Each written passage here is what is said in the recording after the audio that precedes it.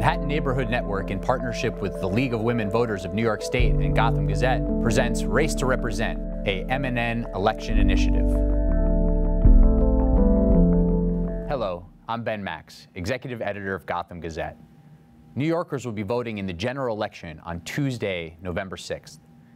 They will be casting their ballots for offices including governor, lieutenant governor, attorney general, state senate, state assembly, and state comptroller. Today, we bring you a debate with the candidates running for New York State Comptroller. The winner will take office in January of 2019. The Comptroller's office has wide-reaching powers crucial to the fiscal well-being of New York. It manages the $200+ billion state pension fund, audits state agencies and state contracts, reports on state finances, and oversees the economic affairs of city governments, including New York City.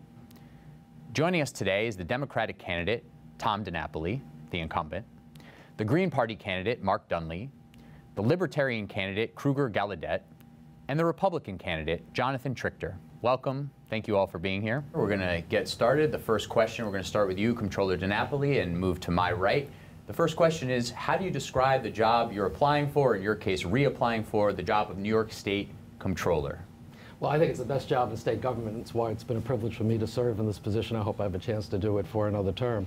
It's really the office that promotes accountability and transparency in state government and in local government as well. I don't have a vote. I don't make any decisions on how the money's spent, but I do have a voice. And the Comptroller exercises that voice through our budget reports, through our analysis of state fiscal practices, with our evaluation of local government finances, with our audits, where for state government, local government, we do promote the taxpayer interest. And in New York, we have another added responsibility, a little different than some other states, where I serve as trustee for the New York Common Retirement Fund. That's the fund that provides the retirement for 1.1 million New Yorkers who are either retired public workers or public workers who look forward to be retired one day. So there's a broad range of responsibilities. A lot of it has to do with the back office operation of the state, contracts, approving payments, and so on.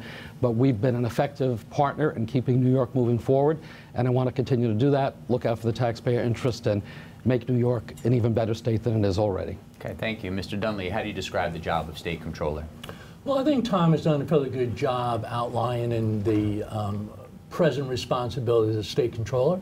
I would like to change that a bit. I think the State Comptroller needs to be the fiscal watchdog for the state to make sure the money is being spent properly and wisely.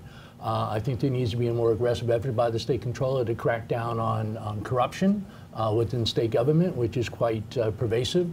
I think we need to particularly go after both the state authorities and their incurring of debt and their improper expenditure practices. But the main reason I personally am running is because for the last 5 years I've worked with 350.org to try to get institutions in New York State and around the world to divest from fossil fuels.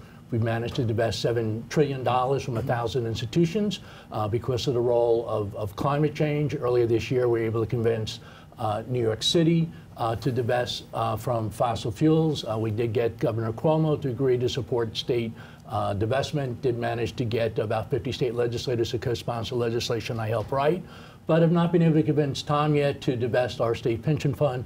And if we had divested a decade ago, we'd have about $22 billion more money in the state pension fund. And so that's one of the things I like to protect taxpayers from, is the impact of climate change. Okay, thank you. Mr. Gallaudet, how do you describe the role that you're applying for?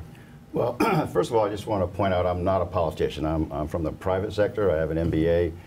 My first job was as an auditor for General Electric, so I actually have experience auditing other organizations.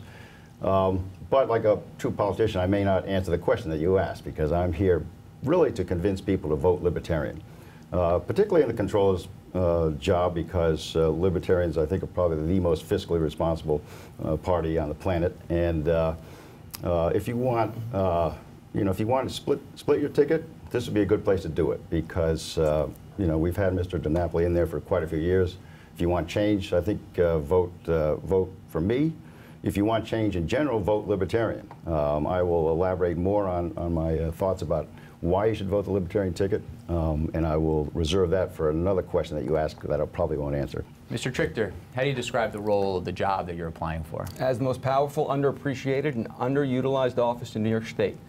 It is the top watchdog and chief fiscal officer of New York. The job shouldn't be held by a politician. It should be run by a professional. It's supposed to police Albany and Albany excess and Albany politicians, and instead the office has been held by Albany politicians. I covered the office as a public finance investment banker at JP Morgan, where I had a private sector view to the previous comptroller, who was a longtime Albany hand and was then hauled off to prison. And to fill that vacancy, the current comptroller, Tom, sitting to my right, was hand-selected by Shelley Silver over the objection of every editorial board in New York State, because as the governor of his own party said at the time, he is totally and thoroughly unqualified. And he has since returned the favor to the state legislature, who appointed him to uphold and strengthen the status quo in Albany at the expense of ordinary New Yorkers and all the good that this office could do those ordinary New Yorkers. The powers of the office are formidable. He's the sole trustee of a $200 billion pension fund. It's the market power of a Saudi prince. And this comptroller has basically covered up his pension performance and his investment performance, which he has underperformed to the tune of $65 billion and made up for in taxes, local taxes. The reason that New York State's localities tax so much, property taxes are so high, are due to two things: Medicaid and pension costs, pension underperformance by the sole trustee of the pension fund, Tom DiNapoli.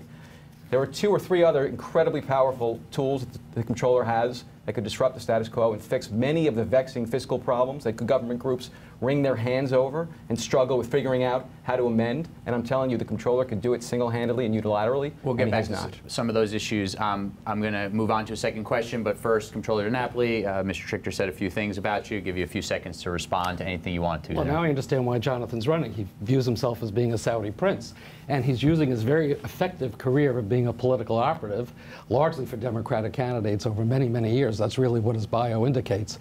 A lot of exaggerations, a lot of misunderstanding and misrepresentation of my record and of the office. I'm very proud of the fact that I became comptroller because a bipartisan coalition of legislators want to restore integrity to this office. And I'm very proud that I was elected by the people in 2010 and 2014, with most of the editorial boards endorsing me when they saw my performance. So I have a record I'm very proud of and that I'm proud to stand on. So let's move on to the second question, which is, now that we've described the role a little bit, and some of you got into some of the answers to this next question, but what are your specific qualifications for the role? And of course, Comptroller DiNapoli, you're reapplying, so you could talk a little bit about what you think your accomplishments are. But for those in the challenger seats, what makes you qualified to fill this role? We're going to start with you, Mr. Gallaudet. What are your qualifications to become state comptroller?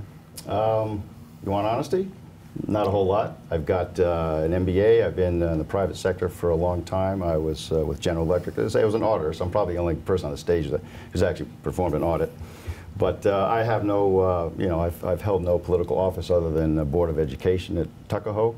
But what I would bring is a fresh pair of eyes on the whole job, the whole point of the comptroller's job. Why does New York have such a huge pension fund? Why are we managing it?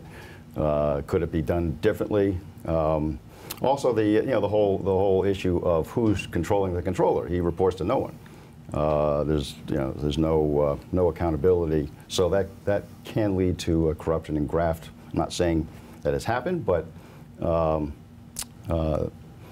that's possible. Anyway, so my qualification would be a fresh pair of eyes. Plus, as I say, I think the voter should vote Libertarian right across the ticket. And we're going to come back in a minute to ask you a little bit more about what a Libertarian approach to being comptroller would be. But first, Mr. Trichter, your qualifications. So I'm a public finance and public pension expert. I served as a public finance investment banker at JP Morgan.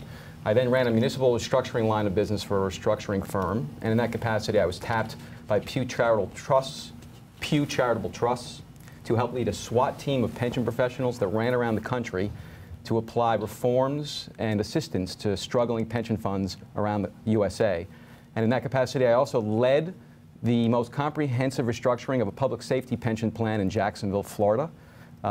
And I rely on those laurels. On top of that, I'm a lifelong Democrat who nevertheless was tapped and asked by the Republican Party and the Conservative Party of New York to run on their line due to my qualifications and expertise. I was given a dispensation, something called a Wilson-Bakula, and it's the first time that the Republicans gave such a dispensation to a statewide candidate since 1970. I'd like to think it's because of my qualifications and deep background and expertise in public finance and public pensions, and my success in restructuring a public safety plan in Jacksonville, Florida. At the time, one of the few successful, and maybe still one of the only successful comprehensive restructuring of a struggling public pension plans in America. And as you mentioned, you have been a Democrat until seeking this position, and as Mr. DiNapoli noted, you've worked on some campaigns, including for Democrats.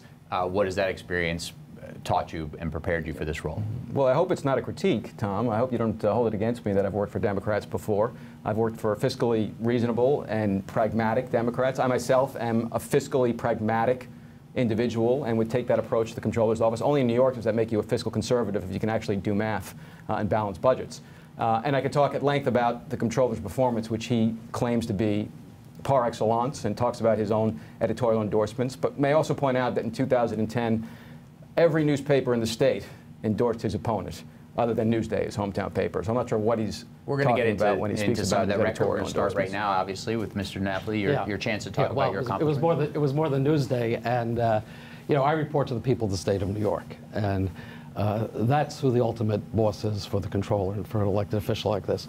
And unlike John, I have my values as a Democrat, and I've stuck with them all my life. I grew up in a good Republican household, but I'm a Democrat. And in Trump's America, to become a Republican after you've been a Democrat all these years, and to sign on to the Republican agenda and the Conservative Party agenda, does that mean, John, that you've agreed now not to be pro-choice on a woman's right to choose and control her own body? Marriage equality, those are the kind of values that the Conservative Party stands for. If you had to sell yourself to get a nomination, I don't think that's the best standard to be running for office. I have a clear record, like Mr. Gallaudet. I was a school board member for 10 years. I began as a local official, elected 11 times to the State Assembly representing my community, served on the Assembly Ways and Means Committee, the fiscal committee for the Assembly. And I've done the job since 2007, restoring the integrity of the office, managing through tough fiscal times, the Great Recession, growing the pension fund to be at a record all-time high. And Pew has acknowledged that we are one of only 4 state pension plans in the country that is over 90% funded. That is an enviable record. Okay, thank you. We're going to come back to you in just a minute, but we're going to let Mr. Dunlea talk about his qualifications for the job. Well, unlike John or Tom, I'm a Green. I'm not a Democrat. As a student at Albany Law School and RPI, I started the New York Public Interest Research Group, and I've had many decades of work. I proudly have testified on the state budget more than any other person running for state office at this point. I graduated at the top of my class at RPI in management at Albany Law School. I focused on issues of taxation and corporations because I assumed I'd be competing on that issue once I graduated from law school. I was an elected town board member in my town. I'm probably one of the few elected officials that can say every year I've been in office, I cut taxes. And one of the things I did is I put all the town contracts out to bid. One of the results of that was that the county Democratic chairperson ended up in federal prison for 2 years because it turned out he was skimming money off of our town insurance contract before I got there. I was 22 years old the first time I was involved in litigation, suing over how local government, in this case New York State and Albany County, were circumventing the restrictions on incurring of public debt. I wrote the law that gave taxpayers the right to sue over illegal expenditure of taxpayers' funds when I was a law student. I was one of the co-founders of the Fiscal Policy Institute and had spent many years doing things such as promoting legislation to curb the abuses in the economic development program. Okay, we're going to start with you, Mr. Trichter, this round, and if you want to take a moment to respond to Mr. DiNapoli's comments about your beliefs and switching your party under President Trump from Democrat to Republican, yeah, you can do that. Let me ask the question. You can start there and then move into your answer to the question. This question will go to everybody, but you first, Mr. Trichter. And this is about perhaps the most powerful aspect of this job, as some of you have mentioned, which is management and being the sole trustee of the public pension fund that's valued over $200 billion. How you would approach that awesome responsibility as Comptroller if elected or re-elected. Mr. Trichter. Sorry for interrupting. So if Tom wants to run against Donald Trump as he's running for re-election for Comptroller, he's more than welcome to. But I'm running for a professional office which requires a private sector set of skills, including being responsible for investing over $200 billion in public assets. Now, Tom DiNapoli has basically misrepresented his own performance investing those funds. His expectation was to earn 7.5% over the 11 years he's been in office. He's only earned 6%. And the difference, the delta between his expectations and what he's earned, translates into $65 billion in underperformance. He's had to make up for that $65 billion in debt by taxing New York localities, and he's done it very aggressively. The state comptroller has siphoned up local tax dollars 10 times more than localities around the country have for their own public pension problems and underperformance.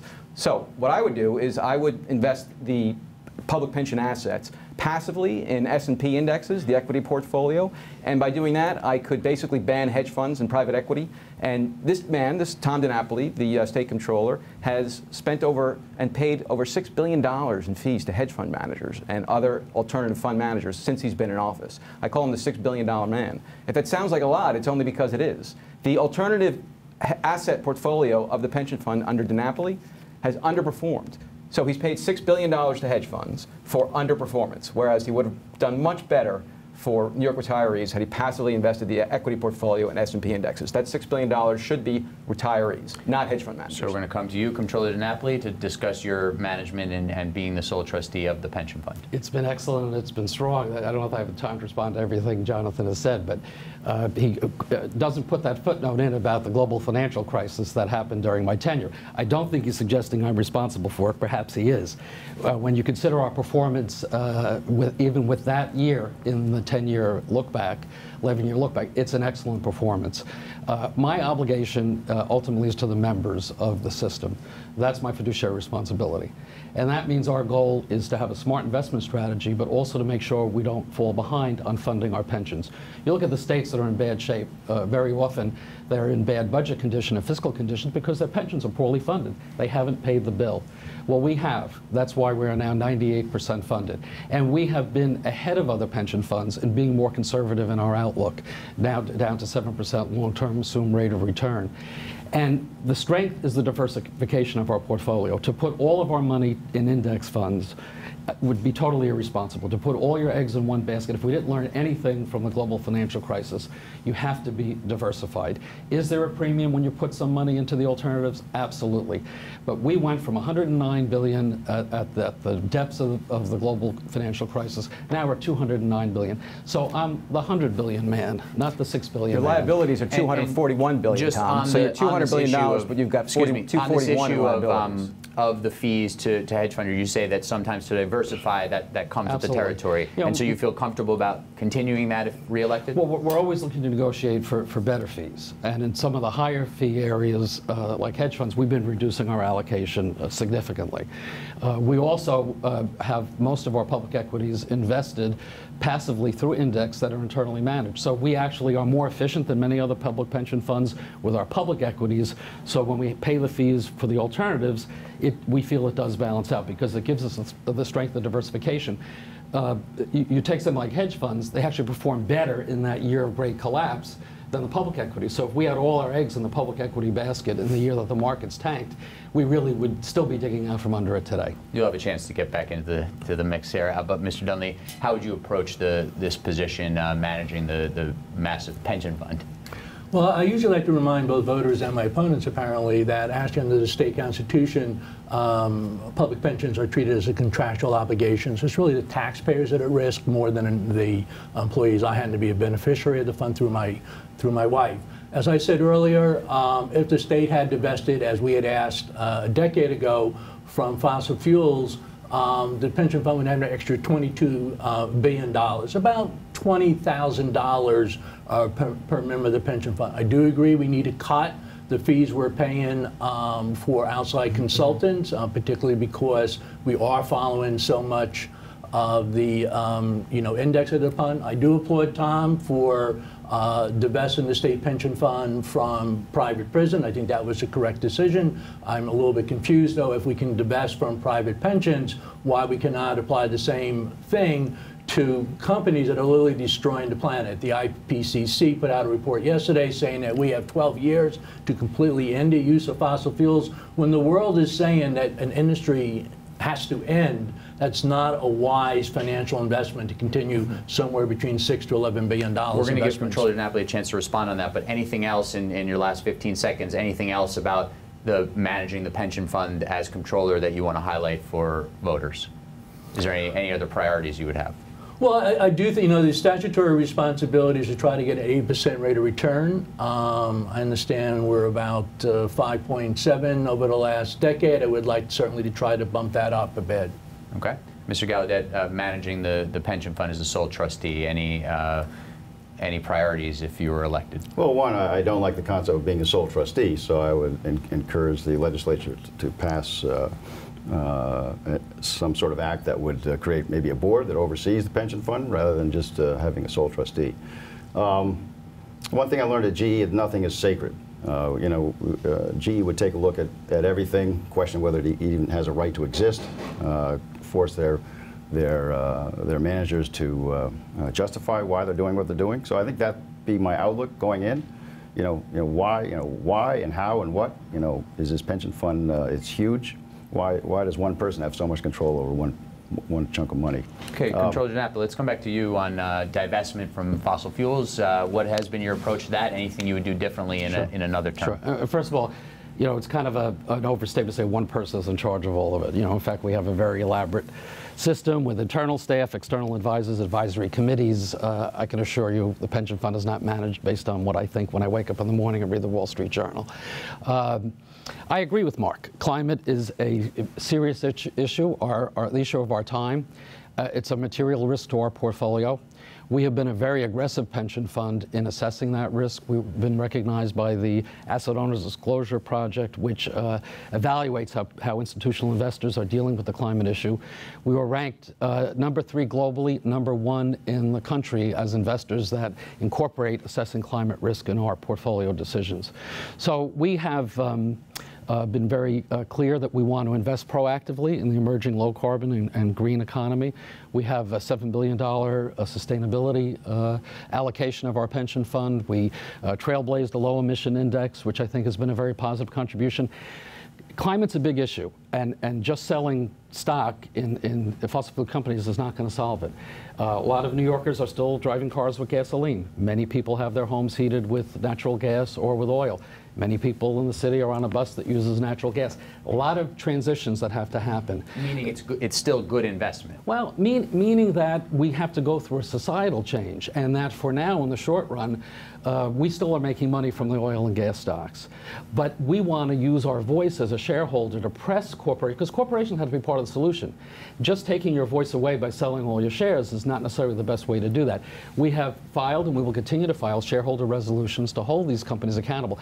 How are you assessing what your greenhouse gas emissions are? How are you reducing those emissions or eliminating those emissions?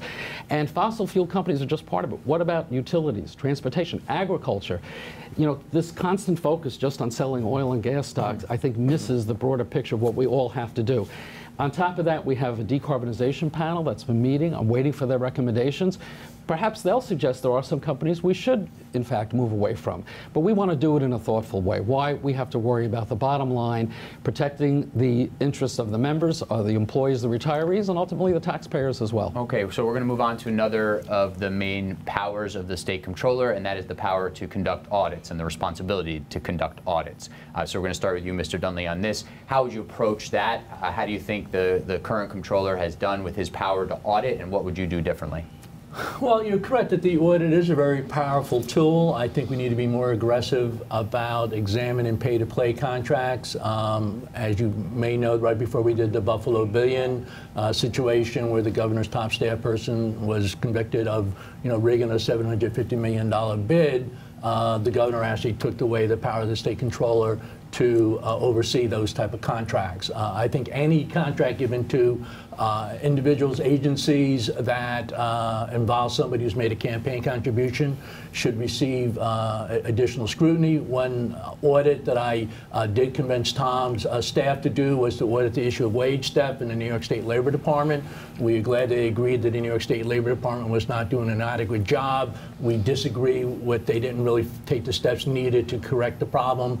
$1 billion is stolen annually from people on low wages, and yet the State Labor Department's only collecting $22 million. One audit I would do, based on my 28 years working at the Hunger Action Network, I would really audit local Department of Social Services at the county level. They routinely fail to provide benefits to people that are entitled to it.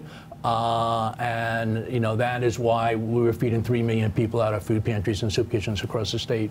Okay. Mr. Gallaudet, the power to audit. It's obviously a very, very powerful tool.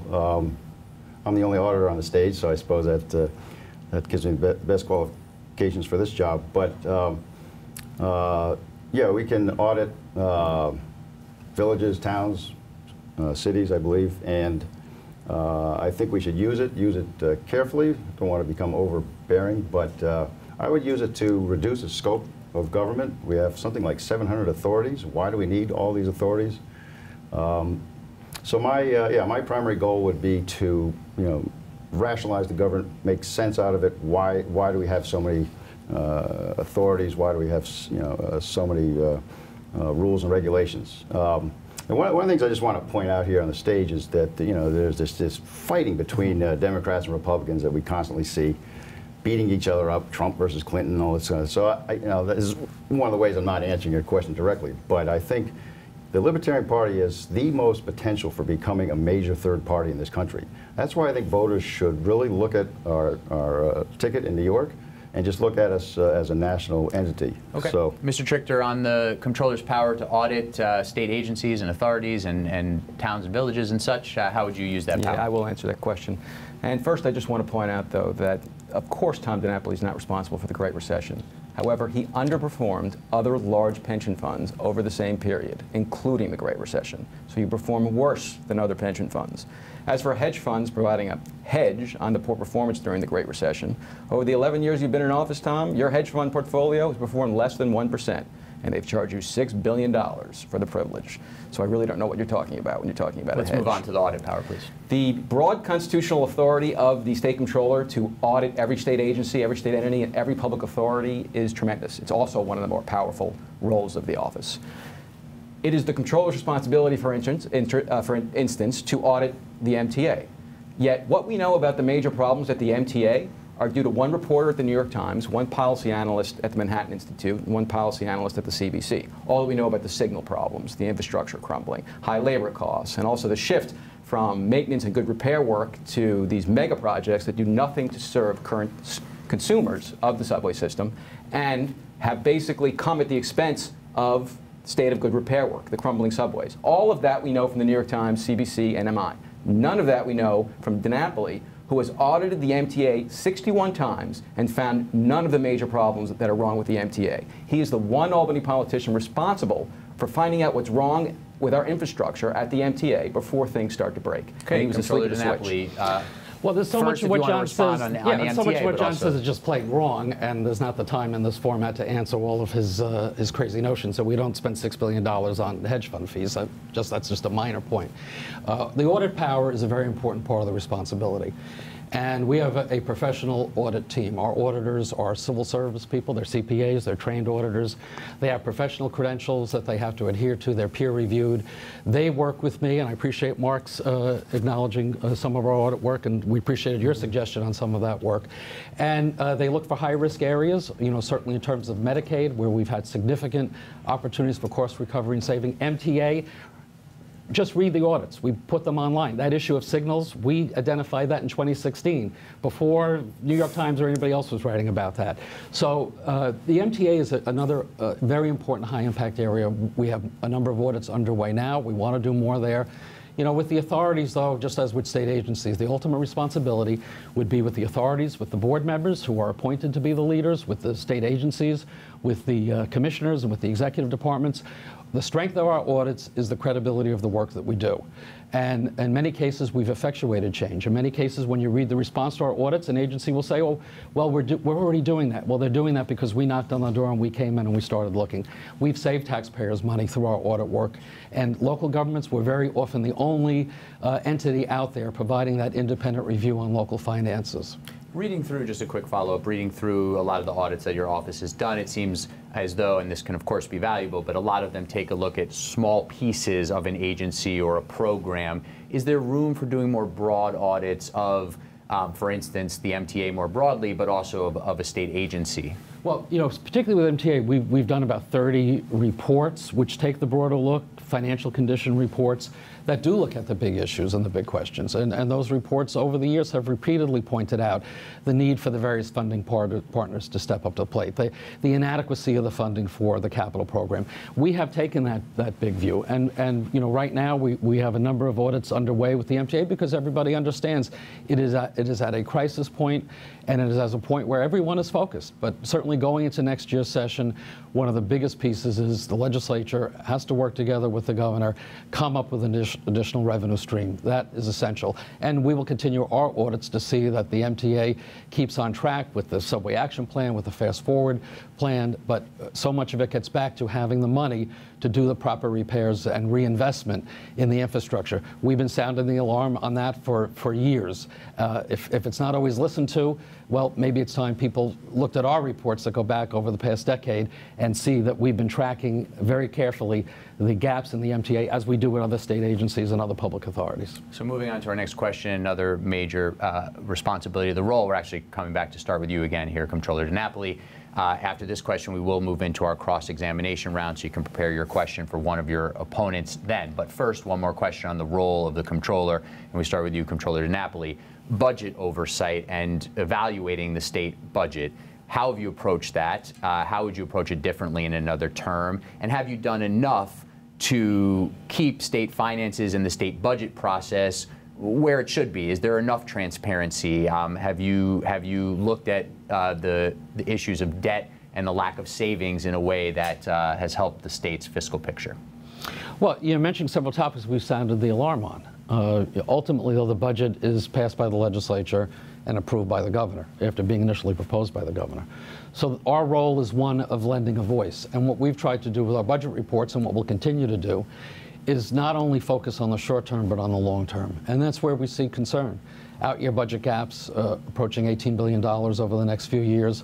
Not putting enough money aside for our rainy day funds has been an issue that we've identified over the past 3 or 4 years, particularly. The heavy reliance on lump sum appropriations without any clear definition of how the money is going to be spent.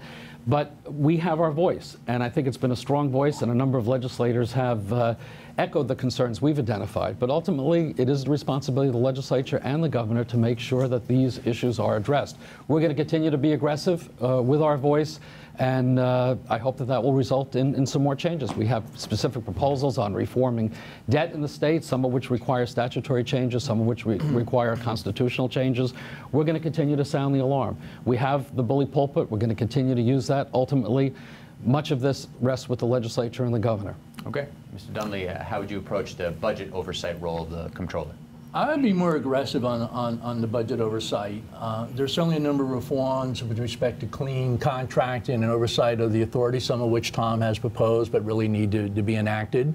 I would use the certification power perhaps a little bit more aggressively. One concern is the state keeps on passing state budgets that fail to comply with existing court orders on level of financing for schools, particularly in low-income and rural communities. I think the Comptroller's Office should talk more about tax fairness. One of the things I asked the Comptroller's Office to do was examine how much money the state would save if we went to a state single-payer system. The state Comptroller is responsible for monitoring the tax gap. I oppose the tax gap. I think we should go back to Section 54 of the state finance law, which shares 8% of the state revenues with local governments. I think that would be a lot more effective in terms of reducing local property taxes and increase in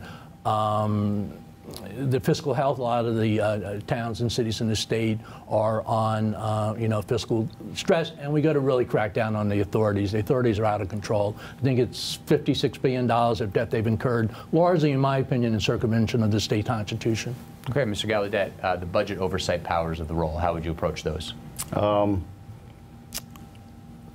I guess I would like to say that any viewer who is tuning in right now and their eyes are glazing over at all the intricate details we're going over, consider the current system of this duopoly called the Democrats and the Republicans. They battle each other. We've got one pit bull over here. We got the existing Comptroller defending himself. That I see is what is broken about our government, both on the state level and the national level. So if you want to end the duopoly, consider Libertarians. I think we are the one party that has a chance of becoming a major third party in New York. I think we've heard. I want to continue. Google Larry Sharp. He's running for the governor position. He is the head of our ticket. If you really want to get in depth on what our views are, and I will, I'll comment further on it. Okay, thank you, Mr. Trichter, on the budget oversight powers. So, just to be clear, the Comptroller has paid $6 billion to hedge fund managers and private equity fund managers over the course of his tenure. That is an empirical fact, and I calculated it. He spent $1 billion, or paid $1 billion to them just in fiscal year 2018. On the budget certification power, I mentioned when I started that this office is tremendously powerful and underutilized. One particular area is on budget certification. It's the controllers, within the controller's authority, to refuse certifying the budget each and every year. And I would use that refusal to certification as leverage to negotiate a much better budget and fix the dysfunctional budget process that we currently have, which are 3 men in a room. I would force my way into the room, make it 4 men. Better than that, I would open up the process to public view using the leverage of certification. The budget is notoriously an awful document, the big ugly, they call it. In 2019, it included a $3 million expenditure for a golf tournament. It included $100,000 for tourism to the impoverished New York locality known as East Hampton. Guess what? This comptroller certified the budget. In 2016, it was so late it landed on lawmakers' desks in the wee hours of the morning, and the comptroller himself said it's too late for us to analyze. Guess what? He certified it anyway. In 2014, it included so much pork, it was called the porkiest juice pork thing budget that was ever passed since the Great Recession. It included $750 million in pork that was unaccounted for. This comptroller pointed that out, and then he certified it anyway. I would refuse to certify any budget like that. I would take my pen and go home. I have a much more robust view of how to use this office. Okay, I'm a pit bull who would bark. Yeah, I mean, the Saudi prince, he's making things up as he goes along. The controller has no authority to certify the budget. There is no statutory constitutional authority for us to do that. You can't make up law.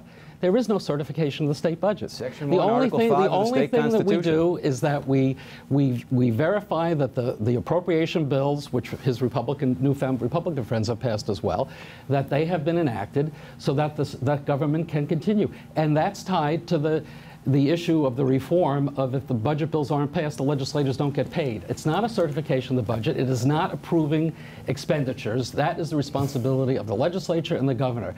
And if you're going to try to assert an authority that you don't have, well, all you're going to do is gum up the works and create more gridlock than we have already. You're going to end up in court.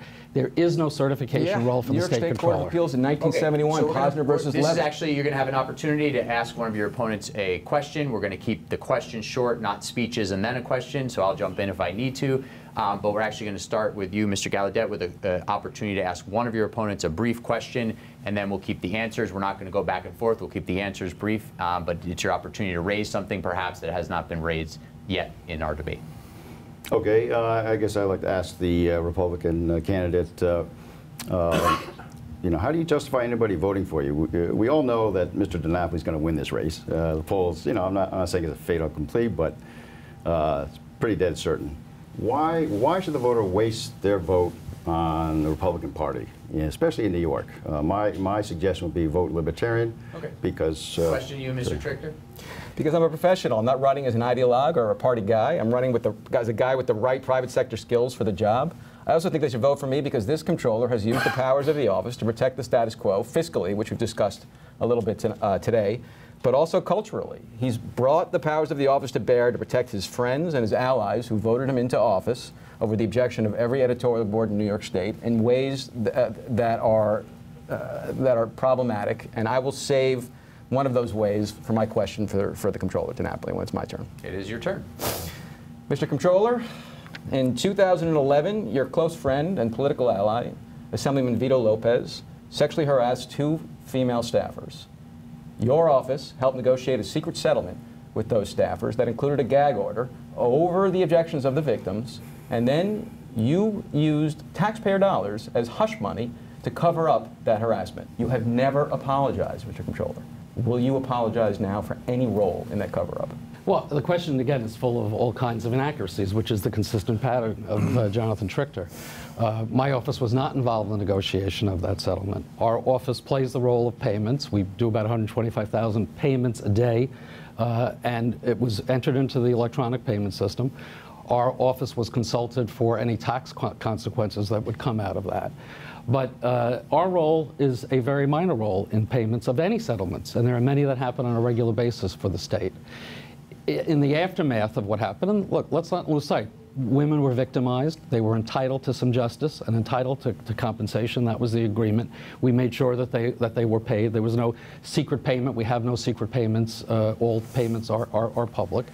And in the aftermath of what happened with the Lopez situation, we did institute changes, more transparency, more accountability, requiring any agency, not just the legislature, if there is a settlement involving an elected official, elected state official, that had to be duly noted, a more clear certification by whatever entity, legislature or a state agency, that in fact there was a complete review, that it was a legal process.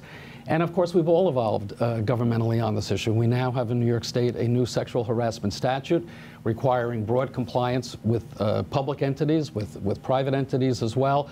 So, you know, that question just overloads misinformation, misstatement of facts about my office's role in that matter. And I think the changes that we instituted in the aftermath of the Lopez case were positive and responsive.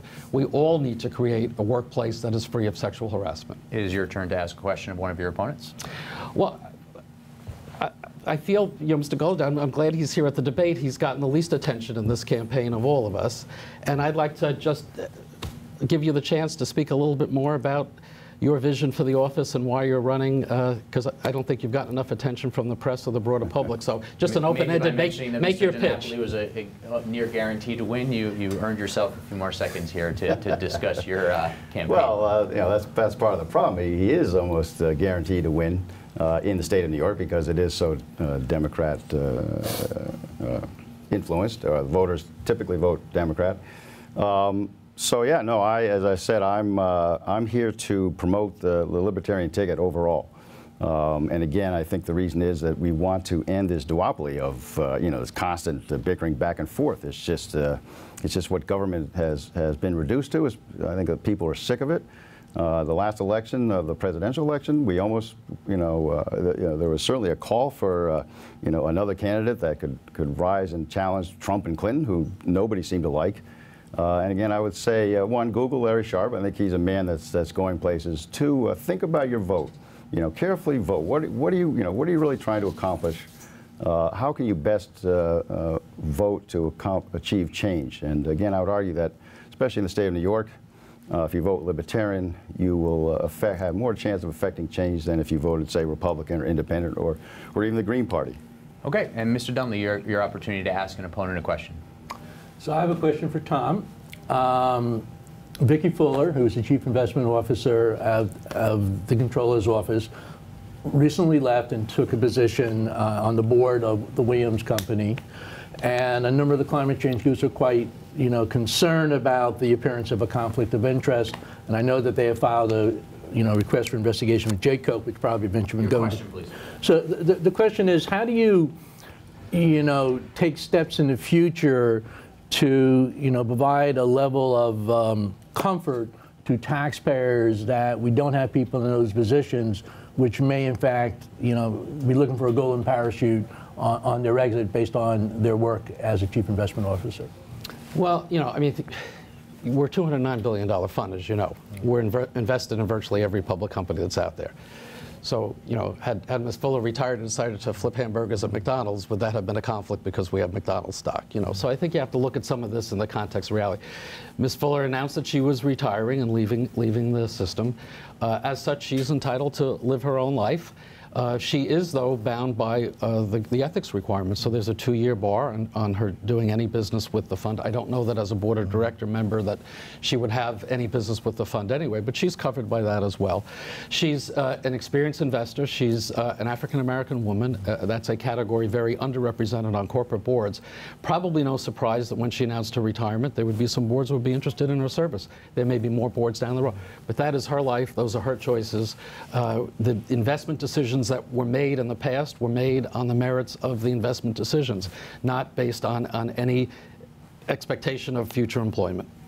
Do you have any sense, just to quickly follow up on that, it's obviously been in the news a bit, do you have any sense that she had direct involvement in choosing to buy debt of the company that she then joined the board of directors? You know, as I understand, the debt purchase was in 2015. It was 3 years before. So I don't know if people are making the allegation that the fixed income group that made the recommendation to do that, it didn't come from Vicky, that the fact that that happened was somehow tied to Vicky getting a board appointment 3 years later. If that's what people are alleging, there might be some facts that they need to report to the proper authorities. But to just create a conspiracy theory, putting all that together, look, most of the investments in that company were through the index funds, passive. They were there before Vicky came there. They're there now that she's left. So this notion that she was directing investment to this company, you know, I think it's an overstatement of the reality. As chief investment officer, she obviously presides over the entire fund, but that doesn't mean that she was directing these investments so that she would get a board position years later. Okay. So we're through the cross-examination round. We've got a few more questions and a lightning round of questions before we go to closing statements. But a couple more questions on the role of the comptroller in state finances, and we're going to start with you here, Mr. Dunlea. The state has tens of billions of dollars of outstanding debt, hundreds of billions if you include authority debt that has been accrued. And there are also post-employment benefit debt, OPEB debt that increases that amount that are not necessarily covered or prepared for. What would you do about the positioning of debt around the state if you're elected comptroller?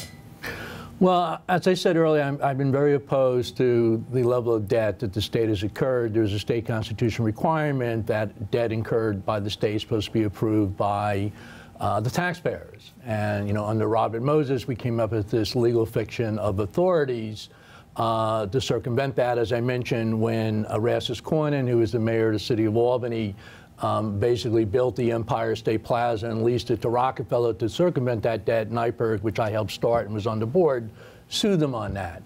How you now curb that level of debt and cut it back is a big challenge. Honestly, we need to stop incurring debt. I think we have to rein in the authorities. There's been a lot of legislation that's been introduced to make the authorities more transparent. They need to really begin to follow the rules that other state agencies occur. There's this Skylar Management Company, a nonprofit that has been used to sort of circumvent even the limited restrictions, you know, on the authorities. But I think we have to really cut back on debt. How best you do that? That's why I got 2,700 employees and going to be working on that once I'm elected. Okay, Mr. Gallaudet. Look, I have no silver bullet, no easy answers on how to tackle this issue. What I can guarantee you is that if you continue to vote for either a Democrat or a Republican, nothing will change. Nothing. That's against why I suggest you look at the Libertarian ticket as a way to create a third party that will challenge the duopoly that we have in the state and the country. Okay. Mr. Trichter, on this issue of debt, what would you do to either rein it in or make systemic adjustments? Yeah, I do have a silver bullet or a magic solution to all of this. This office is tremendously powerful. In 2017, the comptroller issued a debt report where he claimed our crushing debt burden on a process called backdoor borrowing. Well, it turns out what he didn't report was that the comptroller himself has to sign off on most backdoor borrowing in New York State. And I know this because as a public finance banker, when I was underwriting bonds, we had to get sign-off whenever we did bond deals, so they wouldn't close. And we had to get the sign-off from the comptroller's office. The comptroller has signed off on $32 billion in backdoor debt since he's been in office in 2007. And if he refused to sign off on backdoor debt, he could unilaterally end the process once and for all and institute his own debt policy. This is something he absolutely has the authority to do. Good government groups, policy wonks, have been wrestling their hands and scratching their heads on how to fix this problem for decades. The comptroller himself shares the goal. He recommended a constitutional amendment to end backdoor debt. I'm telling you, he could do it himself if he just refuses to sign off on the debt deals. So I've heard you have the difference of opinion on this. We're going to move to you, Comptroller DiNapoli. If you want to explain, Mr. Trichter actually seems to have, put your idea forward in terms of that you think it needs a constitutional amendment. But if you want to capture that a little bit further and then talk about in another term what you might push or do about the state debt. Sure. Well, I'm glad we have an area of agreement. Again, you can't create authority or powers that you don't have. So we do have the opportunity for some of the debt, for negotiated debt sales, ones that are competitively arranged for, do not go through our office. With the negotiated debt, we in fact do push back on terms and conditions. We've done that with MTA. Please. Can I continue? Go ahead. Thank you. We've done that with MTA debt, we've done that with LIPA debt, we've done that with various public authority debt across the state. And we have, in fact, gotten better terms that benefit taxpayers and have resulted in a more responsible management of debt. But again, it is not our authority, nor should it be our role to just stop the debt that happens in the state. You know, we're concerned about the subways and MTA infrastructure investment. Are we just going to stop the construction projects because we want to make a point about too much debt? No, we have a limited role, but it's a role that we've exercised very fully.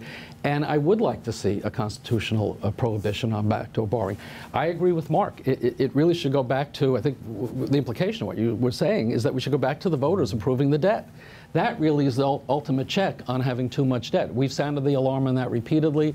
We've argued for stopping the backdoor borrowing by changing the laws in the state and the Constitution and returning to voter-approved debt. And when you say you have pushed back on some of the debt that's been issued, can you give an example of that, something specific that... MTA debt, I mean, we issued a report in 2010 that had 3 or 4 specific examples, MTA and a couple of other authorities, 2014, 2015, 2016, that's all part of the process. We don't just rubber stamp what comes before us. Our staff reviews the terms and conditions, and we push back on the term, on making sure there's a smarter management that will benefit taxpayers. We don't like long duration. We like a level debt payment structure. We're always pushing back on that, and we've had a number of successes. But we don't approach it by stopping and saying no, you can't do any debt, because we understand that there are very often important purposes that are behind that debt. But we need to restructure the whole way we look at it. I'm glad you mentioned OPEB. You know, we push for the state to set up the opportunity for an OPEB trust, other post-employment benefits. We don't. 10 seconds, please. Yeah, we don't do a good job of that in the state. We now have the opportunity. The legislature needs to appropriate money to that, as New York City has done. That is a big cost item that's looming as part of our financial risk down the road. So before we move into a quick lightning round and then closing statements, the last more substantive question is related to the federal tax reforms and what New York should or should not do. If you have an idea from the perch of Comptroller, if you ascend to that position or you keep that position, are there things that New York should be doing in relation to the federal tax reforms that were passed at the end of 2017 into this year that New York finances are of concern to many taxpayers? Mr. Trichter, we'll start with you. I try to stick to the roles of the Comptroller when it comes to running for this office, and I've tried to be substantive and stay away from issues that are outside of my lane, and that's one issue that's potentially outside of my lane, and so I haven't really discussed it. I can tell you a little bit about it, or I can talk to you about it from a personal level, but first let me also just target something that the Comptroller said about his oversight and review role of MTA debt, which he stressed in his answer when I pointed out that he has the authority to unilaterally end backdoor borrowing. He pointed out that he reviews the terms of the debt. So the New York Times discovered that the MTA was paying a fee to the state whenever it issued debt. Over 325, it was about $328 million worth over the course of the Times discovered. The state was basically milking the MTA of funds that it could have used for infrastructure maintenance to prevent the crumbling assets that it currently has. Indeed, the Comptroller reviewed all of that debt, and he never noticed that fee. When the Division of Budget was told about it, or when it was discovered, the governor and the Division of Budget was embarrassed, and they said they would stop it. DiNapoli signed off on all of those debt deals, and he, according to his own words, reviewed all of the fees and the structures connected to that debt. Okay, I'm going to give you a chance to answer that, and then we can move into your thoughts on tax reform. Sure. I mean, there he goes again, to quote someone. It's a statutory fee.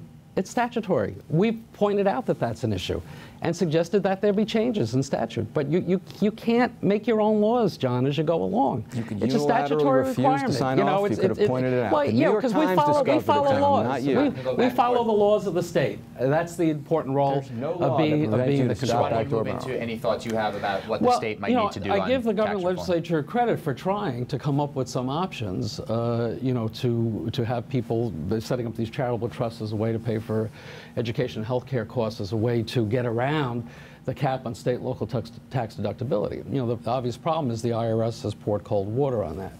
So I think that it is an area that we have to continue to look at if there are other ways. I mean, certainly in the short run, it means for government at every level, going to have to work even harder to control costs, because some of the benefit that we had with the deductibility is now capped at $10,000. So I think it makes our audit work even more important. And I think the other thing we have to do is really, and it's too soon to tell, what will be the impact on taxpayers in New York? Will we in fact see a flight out of the state because of this. I know many people are concerned about the higher income New Yorkers that pay a higher proportion of the state income tax. I'm also worried about the middle class families, the folks that don't have that second home in Florida that they could switch their address to. You know, I live on Long Island. $10,000 in property taxes alone is a modest property tax bill.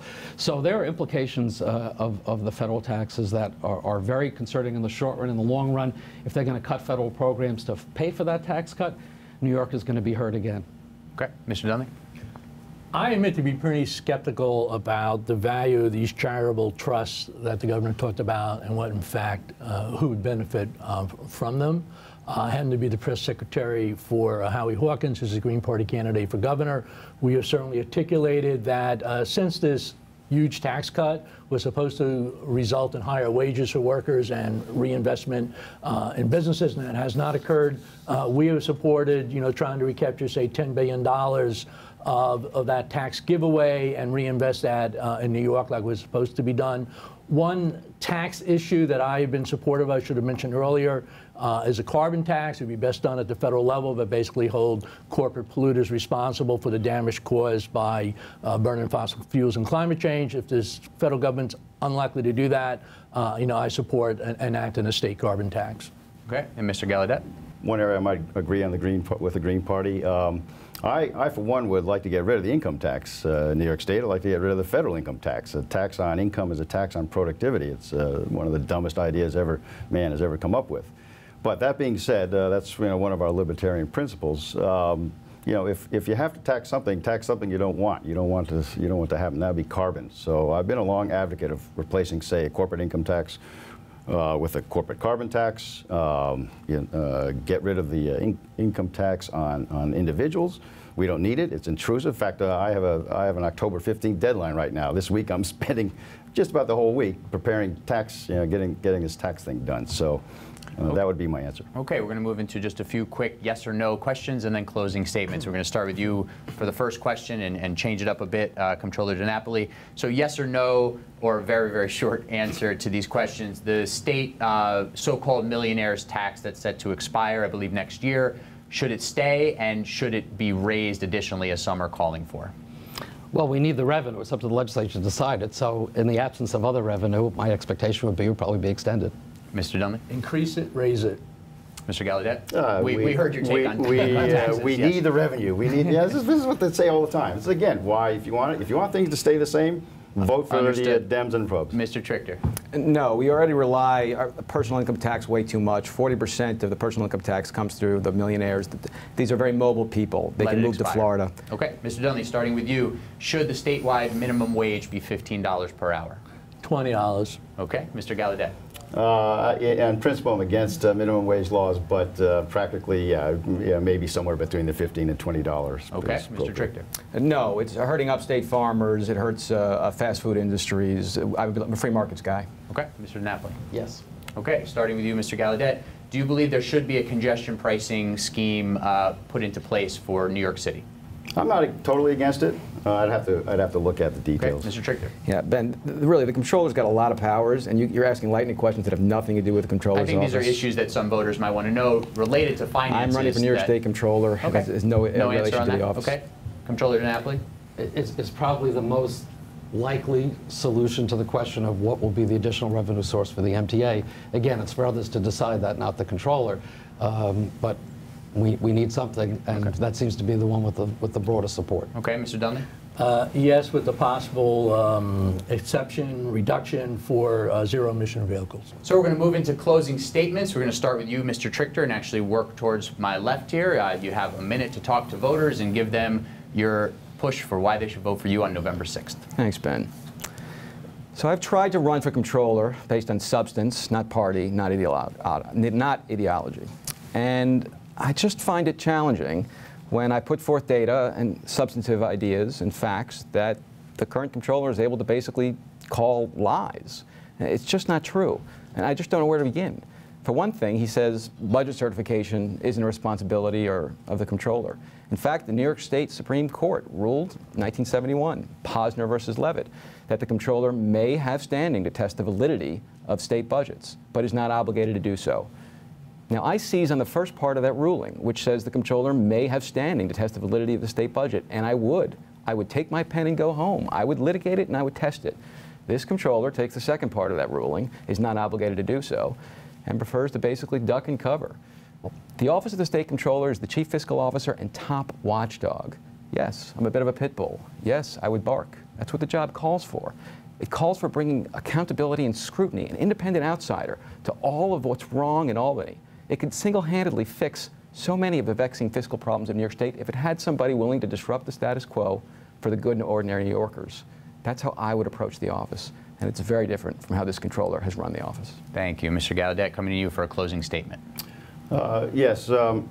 Again, my general theme here is to vote carefully. Don't waste your vote. The state of New York is a place where I think a vibrant third party would be a huge asset, not only to the state, but to the nation. One of the reasons I sort of got back into politics is the last election, the Libertarian Party got 3.6% of the national vote in the presidential election. If we'd gotten 5%, that would have given us third-party status.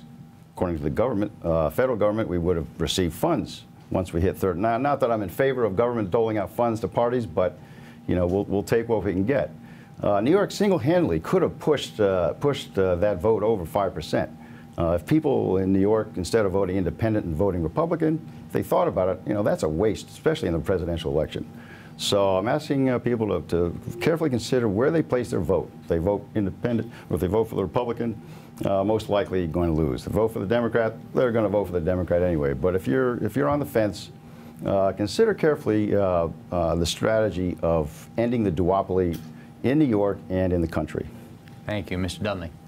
I'm Mark Dunlea, and I'm the Green Party candidate for state controller. I've spent 45 years of my life fighting for open government, more transparency, more responsible treatment of our tax dollars. I think I can do a good job as a state controller. But I'm running on the issue of divesting the state pension funds from fossil fuels. I do think we need a green to watch the greens. One of the big criticisms of Tom is that he's the nicest guy in Albany, and that may not be what we need in terms of trying to crack down on the corruption. But when the New York Times devoted an entire edition of their magazine to the proposition that the world is doomed because we lack the political will to move to 100% clean energy as rapidly as possible and to stop fossil fuels, we need all hands on deck. Divesting is a very small, simple step. But if Tom DiNapoli does that, he's going to be a world-class hero on climate change. And if I convince him during this campaign to divest, then my campaign will have been successful. Thank you. And Comptroller DiNapoli. I'm very proud to already be a world-class hero in terms of how our pension fund deals with the climate issue. And if a reputation of being nice means that I treat people with respect and with openness, I'll take that. That's how I was raised, and I'm too old to change. I'm very proud of the work that I've done as state controller for the past, I guess, going on 12 years now. I inherited an office that was mired in scandal. Unfortunately, my predecessor ended up in prison. I had to restore the integrity and the value of the office. And then we were faced with the global financial crisis and the Great Recession. Well, I've navigated through tough times. I've used the bully pulpit of this office to call for important reforms in state spending, fiscal and budget practices. I have used the audit authority to look out for the taxpayer interest at the state level and the local level. And the 1.1 million New Yorkers and their families who depend on the strength of our pension fund can rest easy at night because we have a 98% funded pension plan. And we're doing smart things with our investments. We're a very active and engaged shareholder, moving corporations to do the right thing. There's a lot of work to do in New York, including returning your lost money through unclaimed funds. But I have a record that I'm very, very proud of. I have a team of professionals that do the job each and every day with a great deal of belief in the mission of the Comptroller's office. Very proud to be running on 5 lines: Democrat, working families, independents, the Reform Party, and the Women's Equality Party.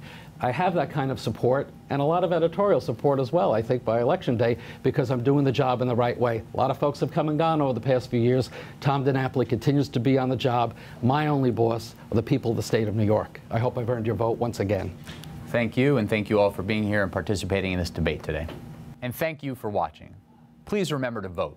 The general election is on Tuesday, November 6th. For more information on voting, locating your poll site, and all the candidates running, please visit racetorepresent.com or the League of Women Voters website, lwvny.org, or us at gothamgazette.com. Thank you for watching Race to Represent on Manhattan Neighborhood Network. Goodbye.